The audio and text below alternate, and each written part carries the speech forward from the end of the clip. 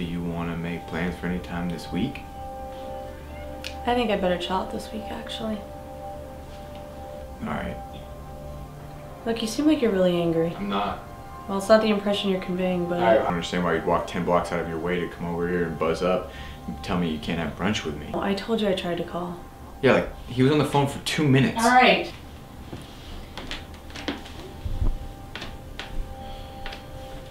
So... Can I ask you something? Go ahead. Did you tell Dennis what happened last night? I guess.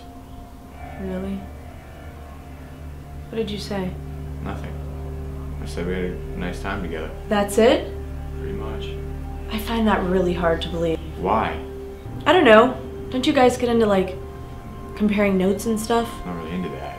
When I talked to Valerie, she asked me if anything had happened between us, and for some reason, I guess I really didn't tell her that anything did.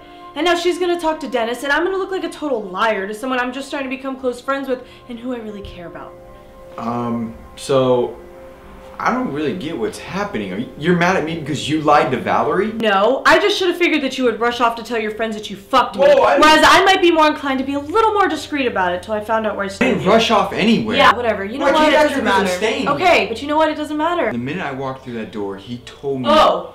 He totally started grilling me. So you just tell him anything he wants to know, no matter what the consequences are for somebody else? No, okay? It really doesn't matter who you told or what you told them, because people are gonna think whatever they think, and you know what? There's nothing I can do about it. Who? What people? What are you talking about? I don't know, but whatever it is, I must be wrong because of the way you're yelling. You're not just anything. I should just really listen to my instincts, you know?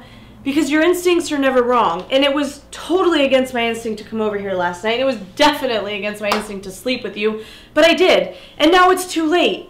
And now my mom is totally furious at me. I probably ruined my friendship with Valerie, and now, like, Dennis Ziegler thinks I'm, like, easy pickings or something. And it's not like I even care what he thinks, okay? Because I don't actually know him, or you, or Valerie, so it doesn't really matter. I've made new friends before. I can make more new friends now if I have to.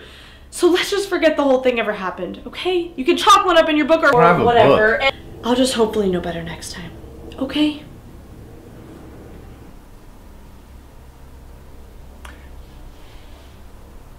I don't really get what you're so upset about. Well, I guess I'm just insane. I had a really good time with you. I mean, I was in a fairly up state of mind for once, and it felt good. I'm sure you were. I didn't mean that in any sort of lascivious way. I really like you, and I don't know why you take it like that. Yeah. Whatever.